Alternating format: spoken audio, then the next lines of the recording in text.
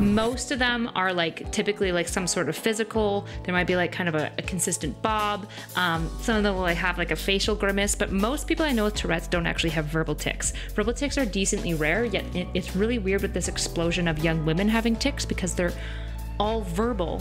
But if you think about what type of Tourette's is going to be more sensational and trend more on TikTok, it's going to be verbal tickers. Oh, this is so rough because it's like now they've also made like a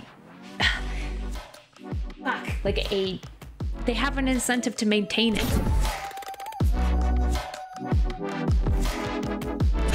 Okay, let me read this to you guys. So, across the world, girls suffering from mysterious. So, young women around Australia are being struck down by mystery neurological illness, with experts fearing social media addiction and pandemic stress is triggering the problem. The Tourette's syndrome-like disorder is seeing teenagers suffering from uncontrollable tics, which include outbursts, twitching, pops, noises, swearing, kicking, and hitting. The doctors are also witnessing this phenomenon across the globe, where previously young, healthy women have reported suddenly coming down with violent physical and verbal impulses. But what's causing the rapid increase in cases has parents and medical authorities baffled. One possible explanation is that the anxiety and stress stemming from the extended periods of isolation coupled with obsessions for apps like TikTok may have been the catalyst. This bright, spunky, fiercely independent young girl is trapped in her own body, just in her own head. It's really hard to watch. It appears to have given them a kind of Tourette's syndrome. They're ticking uncontrollably. Doctors don't understand why, but there's no doubt it's a very real mental health condition. And even more bizarrely, it seems popular TikTok videos are playing a role in it. For the young girls who are suffering, there's no filter, which is a way of warning you the language in this story is at times offensive. It hasn't been easy to be a teenager these past couple of years. But for Metallica Torzillo, life has been especially hard.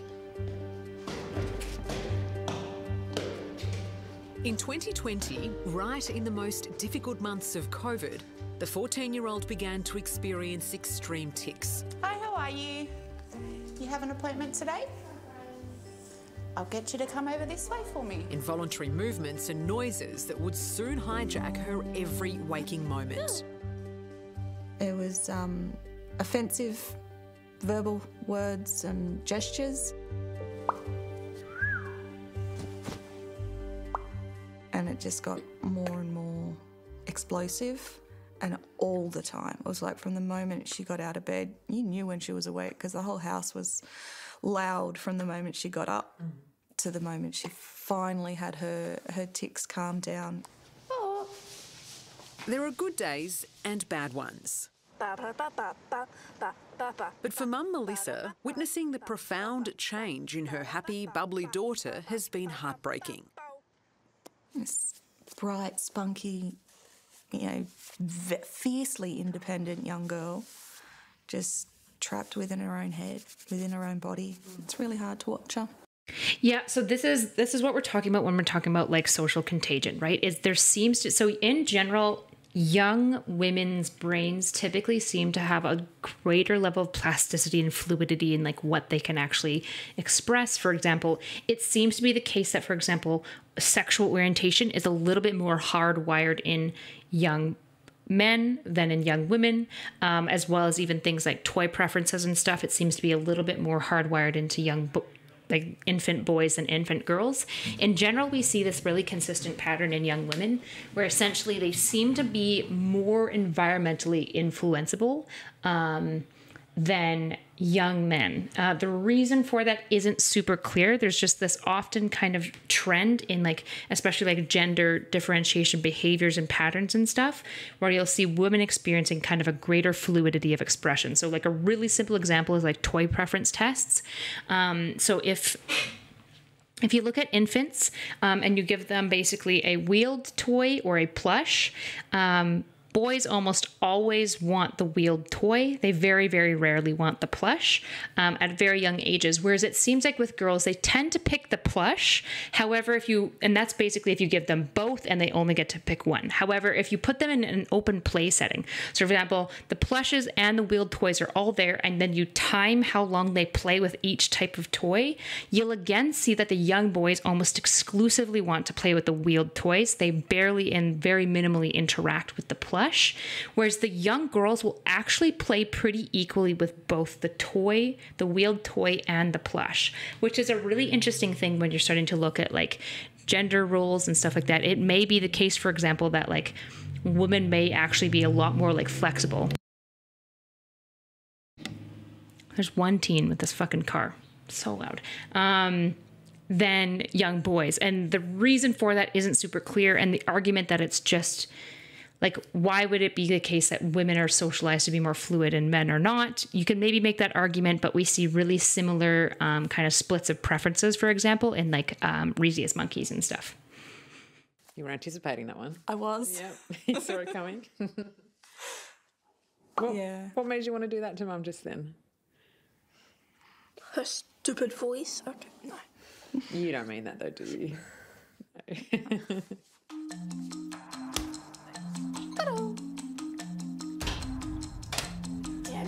Diagnosed with both Tourette's and a functional neurological disorder, Metallica sometimes has no control over what she does and says.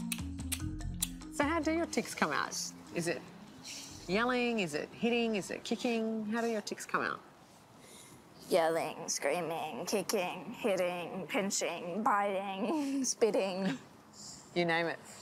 Yep, Has it been a tough past couple of years for you? a little bit. Yes. A lot, yeah? I would say yes. What's been tough? Lockdowns and not seeing my friends as much. Mm-hmm. Do you feel trapped by your tics? Not really, just a bit held back. Well, time to die. It was in the midst of the stresses of lockdown that Metallica's 17-year-old sister Charlie also developed her own, less severe tics. Do you set each other off when you're together? Does it get worse? If it's bad for her, it's likely to set me off. Okay. And most of the time, I'll walk away. So it's like not gonna set me off and then make it worse for her. And what sets you off, do you think, Metallica?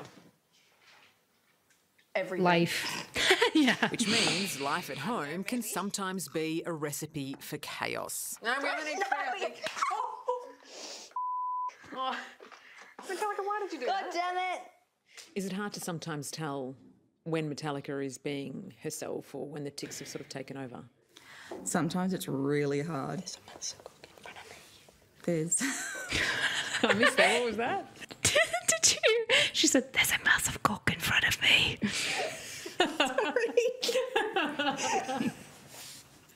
Obviously, it was funny. She said there's a massive cock in front of me. All right. Sorry. You're talking about the microphone, right?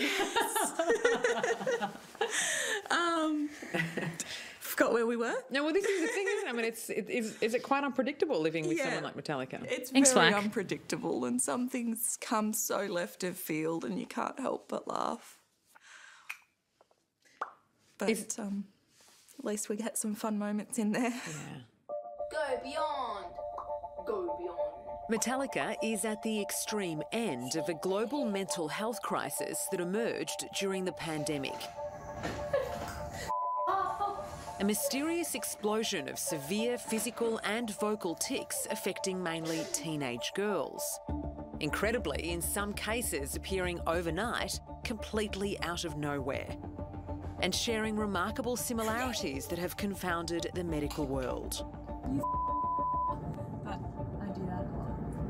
Yeah, so it's really interesting. Typically in Tourette's, like vocalization of tics is actually really weird. Like verbal tics where you're screaming like fuck off and stuff is decently rare. Like Sweet Anita is definitely like more rare in ticking. Most ticking, like I've worked with a number of clients and like had different like campers and stuff in my history with Tourette's. Most of them are like typically like some sort of physical. There might be like kind of a consistent bob. Some of them will like have like a facial grimace, but most people I know with Tourette's don't actually have verbal tics. Verbal tics are decently rare, yet it's really weird with this explosion of young women having tics because they're all verbal. But if you think about what type of Tourette's is going to be more sensational and trend more on TikTok, it's going to be verbal tickers, right? Like somebody who has a physical tick isn't going to be like super interesting and novel and funny to watch on TikTok, right? If Sweet Anita just like popped all the time, it wouldn't be nearly as funny as when she's like, dick, suck a dick, right? And like ticking in that way. And so this is where it's really strange, is there's like a pretty consistent type of ticking that all of these young women are doing with like giving the finger and saying words and stuff that we don't typically see in the normal kind of distribution of tics presentation in the population. Yeah, Ethan has tics too. Yeah, you'll notice like Ethan will kind of do like the blinking, like the really heavy blinking. And then I think he touches at his nose a fair bit. That's incredibly fascinating. Even when we're seeing here the variety of tics the variety of tics is far, far higher than mine. Yeah, so that's another thing, is so the one girl we were watching at the beginning was really extreme. Like even Sweet Anita, before I saw this trend, Sweet Anita was one of the more extreme tickers that I had actually like seen, where she had like a number of popping noises, and then I think she has like a couple of head things that she does, right? She like rolls her head a little bit, but nothing too intense. Most of her tics are verbal. And typically for like people with Tourette's, they're going to have dominantly one type of tic, whether it's like verbal or physical or something like that.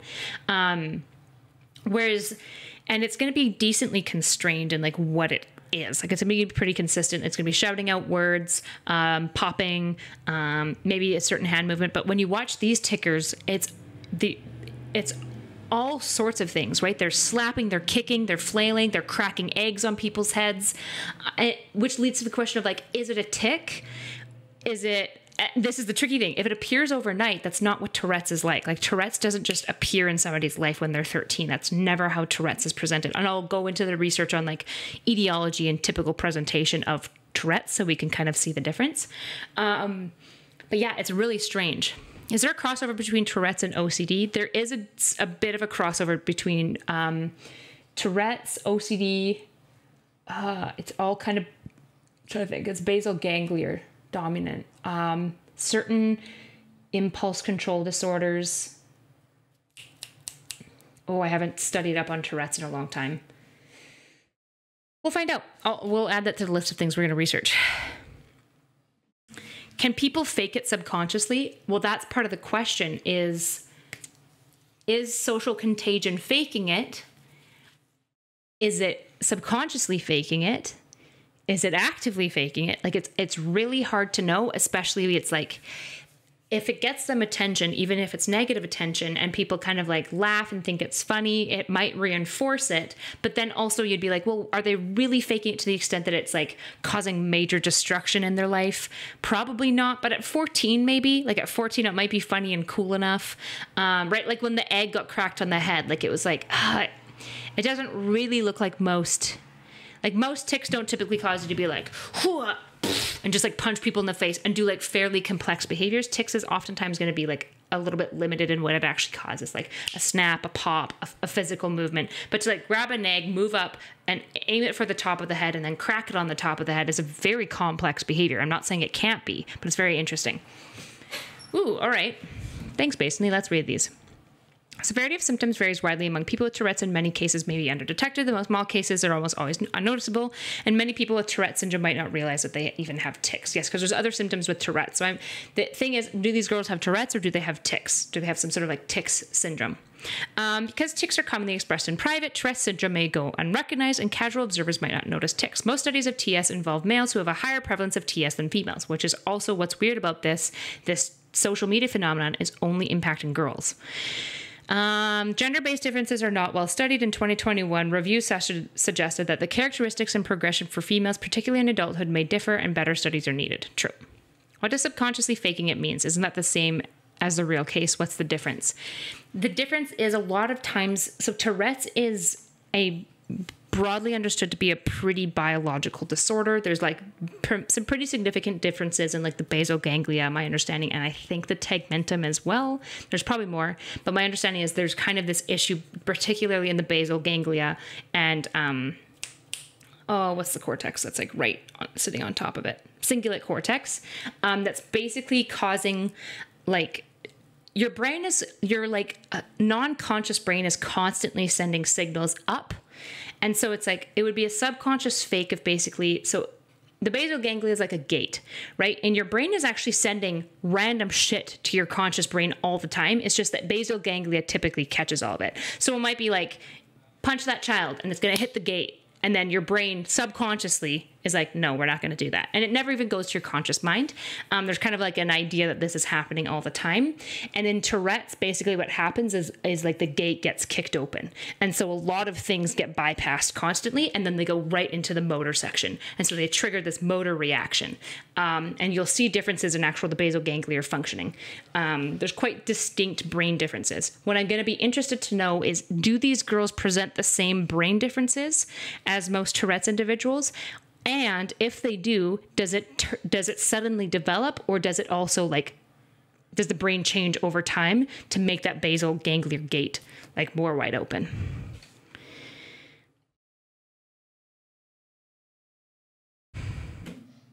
The issue is, this is the issue, is I don't want to dismiss, because I don't want Tourette's people listening to this to be like, no, this can be a behavior of Tourette's, right? Like, Tourette's is really complex. The thing that's strange about this is the overnight presentation of Tourette's.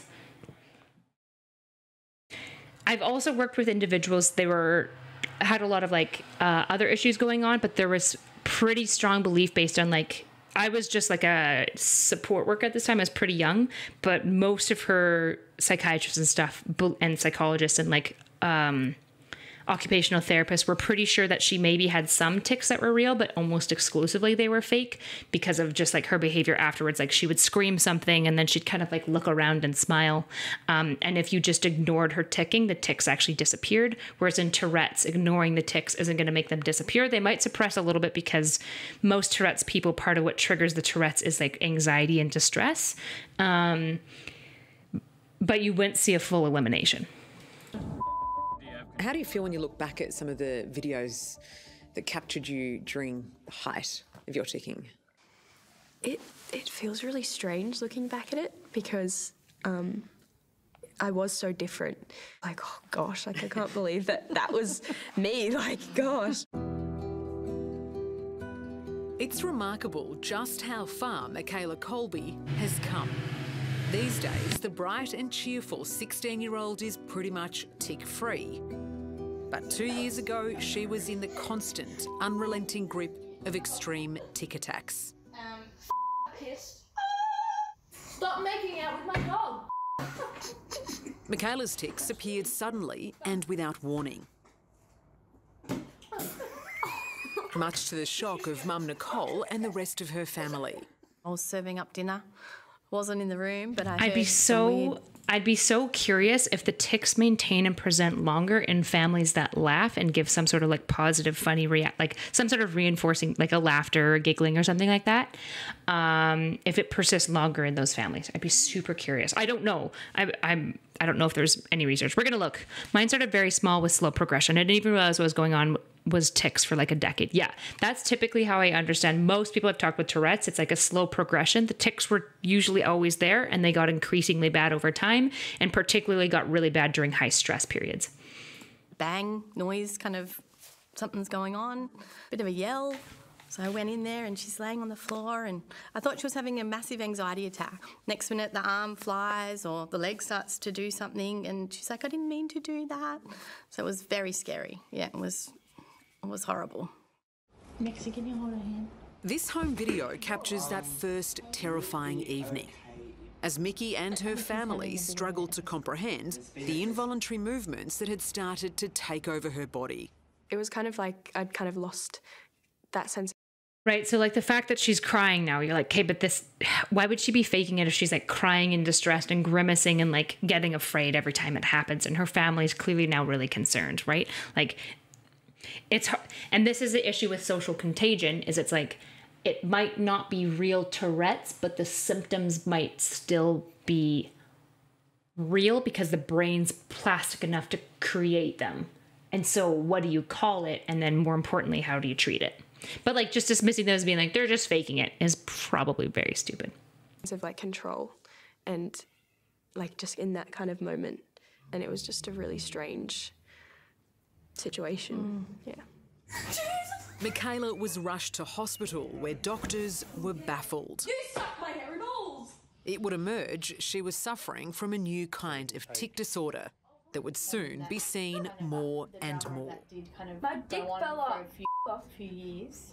I'd never heard of this ever before, and everyone that I'd seen and spoken to was in shock, like doctors and like at the hospital. It was just this unknown thing that was happening, and they were all kind of scared, which made me like a bit scared as well.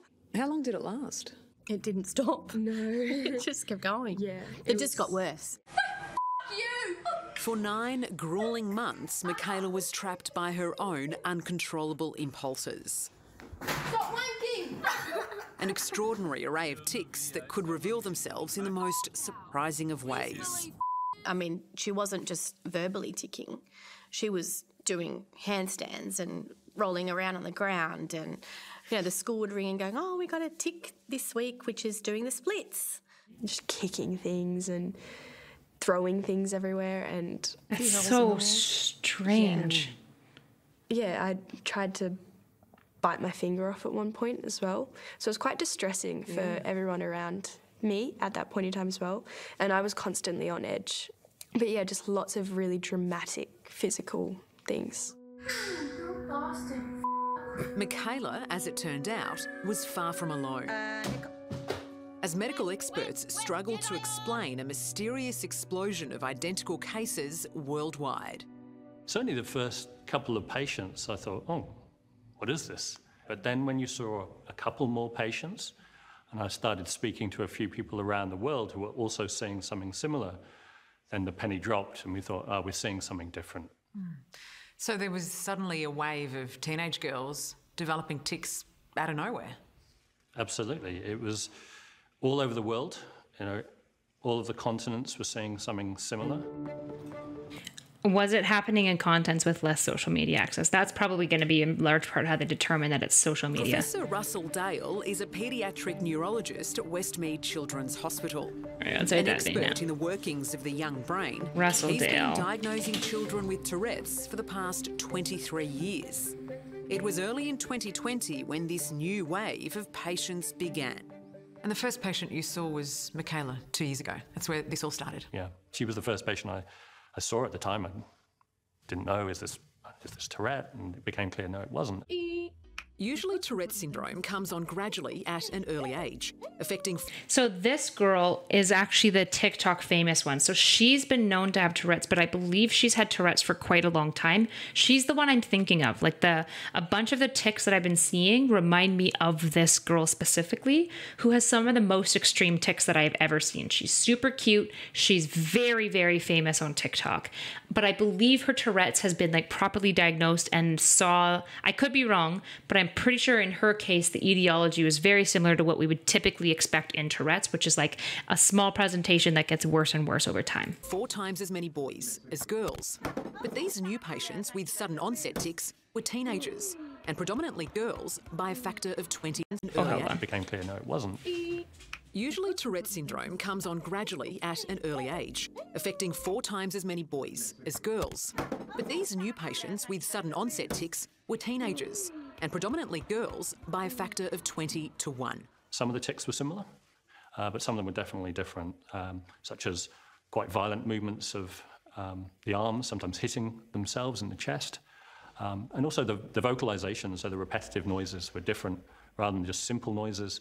There were much more complicated words and phrases. Yeah. So see what he's, I thought I remembered that. Paste. I wasn't giving you guys misinformation. It's very common in Tourette's to see much more simple noises, right? So a really common thing, for example, might be like, fuck off, right? So it'll be simple. It'll be repetitive. It's like, this is where Sweet Anita's quite rare in that hers are quite extreme, but she'll get little phrases and then they'll repeat constantly and constantly and constantly. And then they've kind of emerged as part of her symptomology. Whereas if these people you're seeing like really complex things like, why don't you stop wanking over there, you stupid little piece of shit, and stuff like that, which is like very complex. Like things like handstands and the splits I have never heard of in typical Tourette's syndrome. It's very interesting. Which were quite bizarre, and I hadn't really heard tics like that before. So you had quite the confounding medical mystery on your hands. Hey, babe. Absolutely. It's very unusual, and that's why it was so noticeable. As you'll see, it's a mystery that's turned up some surprising answers. Is social media behind an epidemic of teenage tics? I think it lit the flame, perhaps. Why do I need to do it? Just clap the thing at the bottom. Yeah!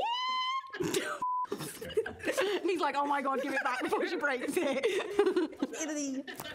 Put myself in the eye. I'm going to start working on being less wild. Hey, thanks for becoming a member. I don't know what dance to do. Nicole Lynn is a typical fun-loving 15-year-old from Hertfordshire, England. It was in March 2020, just days before her 13th birthday, that her tics suddenly appeared. She just couldn't stop herself. It was just bizarre, and yeah, it was really scary as to what was actually happening. Nicole, what was going through your mind when you started ticking? I was really confused. I got a bit... Oh, I keep stuttering because it keeps making me stop. Sorry, but I think I was kind of confused about the whole thing. Do you worry when it's happening? I think I'm more panicked about how long it's going to last, because sometimes it lasts for a few minutes, sometimes it lasts for hours on end. What began as a series of neck and facial twitches soon escalated to an extraordinary array of physical and vocal tics and plenty of colourful language. Off. Meaning Mum Jodie had to develop the thickest of skins. Stare at me again, I will chop your bollocks off. Brilliant. So they're the ones that are going to cause you trouble when you're out and about. Oh yeah, of course. One of the worst tics that she picked up, it was probably about 3 weeks in, and she kept ticking to me in a vocal tic, "I'm Madeleine McCann." That tic's never gone. Even now, 2.5 years later, randomly she'll come out with, "I've been kidnapped, I'm Madeleine McCann." Like, we could be sat at traffic lights and I can scream, and she'll be smashing on the window next to somebody who's parked next to us at a traffic light going, "Help, my mum, I've been kidnapped." And I'm like, I'm like, oh my God, she hasn't. Fuck, shit, pussy, ass, mother damn, bitch. For all of the jaw-dropping and funny moments Nicole's tics can bring, sometimes they can be utterly debilitating. Severe tic attacks that can last for hours on end. And those tic attacks are horrific. They're really bad. She's like clawing her eyes out or smashing herself in the face or smashing her head on the wall. Which is interesting, right? Because when you see her on social media, it's like hee hee, ta ha, too too, ooh, oh, very, very bad. But it's like, if this is spreading on social media and then you're putting your tics on social media, but you're also only putting the cute tics, is that potentially contributing to the issue? Or the floor, and I'm physically having to restrain my child from injuring herself, which she can't help. I mean, Nicole's been hospitalised probably 4 or 5 times now because of the tic attacks. So after now more than 2 years with these tics, have you been able to sort of manage them? Hey, thanks for the rate tip, Kind of. I think I know my limit. I think I know when I'm getting too much and I kind of need to walk out and kind of sort myself up by alone. But I'm still trying to figure out what works and what doesn't. So we're still figuring it out, I think. Part of the sharp spike in tics seen in teenage girls around the world. With severe motor tics, you often see a lot of self-inflicted injuries. I wonder what the rate of those injuries are among these people with sudden onset. It sounds like, I mean, she's at least sent herself to the hospital multiple times. And so it's like, oh man, this is just so complex. World, it's no coincidence that Nicole's Tourette's also began during the anxiety of COVID. I was very lonely. I think everyone was. I think it was a period of time that, like, I kind of didn't know what to do with myself. Like, there was nothing to do. You can't see your friends, you can't see your family. Obviously, it wasn't a very nice period to be in. Basically, you're going to know this. Basically, what is the word when you basically have, it's not an epiphenomenon necessarily, maybe it is, but it's like an unexpected consequence of a decision, right? So COVID happened and everyone was worried about the mental health impacts, but nobody fucking expected a bunch of young teenage girls to develop Tourette's. Like, that was not on anyone's radar for prevention. Anyone know what that's called? Not collateral damage. It's not quite it. There's like a technical term for that. Also, welcome Raiders, welcome. TLDR, sorry. We are talking about social media onset Tourette's, basically. Emergent. No. The severe stress of social isolation is what paediatric neurologist Professor Russell Dale and his colleagues have identified as the key factor driving this new wave of tics. Often the young people had a history of some problems, such as anxiety, depression, but then the stress of the pandemic plus other stress factors in life accumulated. And if you're chronically stressed, the body starts to fail and struggles to cope, and that's what we think is going on. So that feels like such a lame answer, though. there has never been seen, like, even in the past, there's been major broad generational stressors, but it's like we never saw, for example, why didn't younger women who went through, for example, like concentration camps come out with Tourette's or tics? Like, there's something unique happening in this case that is causing it. I wonder if he's going to lean into the social media more, or if he's like hesitant, but it's like there's something different here. There has to be. Is this then a lifelong impact of COVID, of the pandemic? I really hope not, but I suppose we don't know yet. I think we're still in the after effects of the pandemic. Things are still not normal. Ciao, amigos. No, Ciao with bye. You absolute spoon. Nicole and her mum now spend much of their spare time as influencers, spreading awareness and having plenty of fun along the way. Between them, they've amassed more than 3 million followers on their TikTok channels. Does making videos for TikTok help you, Nicole? Oh, this is so rough because it's like now they've also made like a...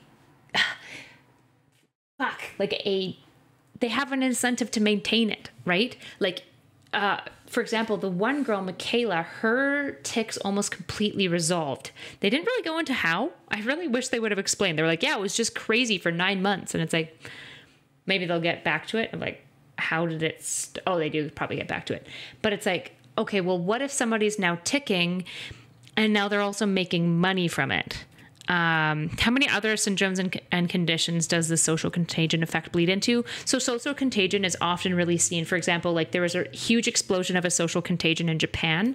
I think it was post-World War or something like that, where a bunch of Japanese men believed that their penises were being like shrunken and inverting into their body. And even though their penises weren't, they were convinced that they were like shrinking. And there was like mass hysteria and like high levels of distress. Mimetic hazards.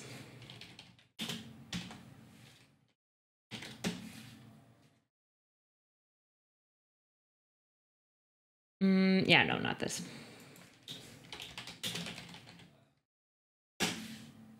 It's not quite social contagion. It's more than that. But yes. Yeah, the field of social contagion has been repeatedly criticized for lacking a clear and widely accepted definition. Okay, boring. What I'm looking for is mass psychogenesis, I think is what it's called.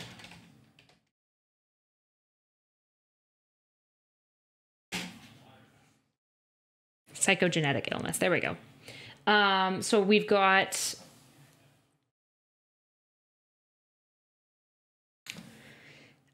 No, this isn't it either.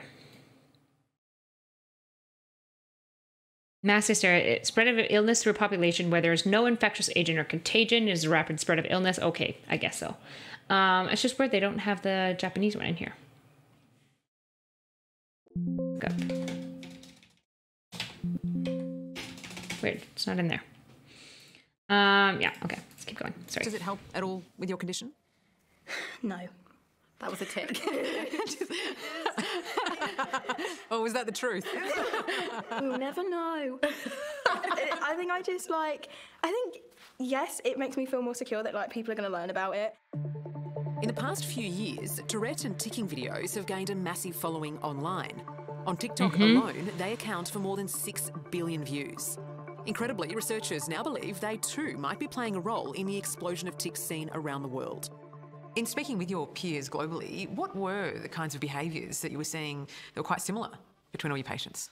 Yeah, it was the vocal tics, the noises, that were so noticeable and characteristic. And I say it so often I don't realise I'm doing it anymore. Beans! Beans. Beans. Beans.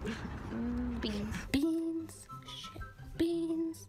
Quite unusual phrases, sometimes quite long sentences. Bean sprout, a bean sprout, beans, beans, beans, Heinz. And these same sentences and phrases you were seeing repeated by girls that across is the world? so strange. World, both in Australia and in America, using similar phrases, and it was that made us think that social Coral, media was a link in what was going on. And I think it became almost like a contagion. They started to mimic or do these tics. But you can't catch Tourette's off TikTok, can you? No. But there is something called suggestibility. So suggestibility is if you see something, you're more likely to do it. For Michaela Colby, TikTok videos weren't a factor in her tics, but she knows from experience the kind of impact they can have. And did you watch any of these sort of Tourette's videos online? Yeah, I did. I got them sent to me a lot from other people. I didn't have TikTok at that point in time. What would watching other people tick do to you? It would kind of, like, I'd catch on with what they were saying, just the mimicking and everything, because, like, I did mimic That's people strange. in general. Like, She developed it but didn't have any TikTok exposure. Okay, that's weird. That breaks the whole theory down. funny, I'd kind of repeat it and it would kind of stick. There was something about it that just, it triggered me. In this bizarre epidemic sparked by the pandemic, there is some hope. Oh, you can't do that. I just did. Through intensive therapy and the support of her family, gradually, Michaela learned to control her tics. It's incredible to think how far you've come now. I mean, you've made so much progress. Amazing. I think I found like a new appreciation for myself a little bit more, which is really cool. Yeah, I'm just very proud of her that she was so strong to get through this. Anyway. Ah, no, ma'am. It is. Yeah. And then it was so hard, you know? Anyway. Moms are nice. The wonderful thing about Michaela is she's done incredibly well. She's fully recovered and she's clearly a very resilient young person. And so I feel extremely optimistic about her in the future. So this is a condition that can be overcome? Definitely. You know, I would say at the moment only about 20% of the patients I've seen are fully recovered, which isn't great. So that means 80% are continuing to have these tics, some of them quite severely. And how many patients are we talking here? Tens of thousands globally, maybe more, maybe hundreds of thousands. And you still don't think you have a full grasp of just how widespread it is? Not yet. So it was, in a sense, almost this perfect storm. We had a pandemic, we had an increase in social media, we had an increase in isolation, stress, suddenly a wave of Totally teenage agree. girls. I think that summarises it very well. It is a perfect storm. It might be a lifetime before we have a handle on the true impact of the pandemic on our kids. But for the teenagers living with tics, it's a case of taking each unpredictable day at a time. Sorry that we've triggered your tics perhaps more than you would have liked, but it's okay. Thank you for being so patient with us. Hate her. Brilliant. I was waiting for it all this time. You always got through it. I'm so sorry. I'm so sorry. Hello, I'm Sarah Arbo. Thanks for watching. Oh man, interesting. Okay, let's look into it. Let's do the science.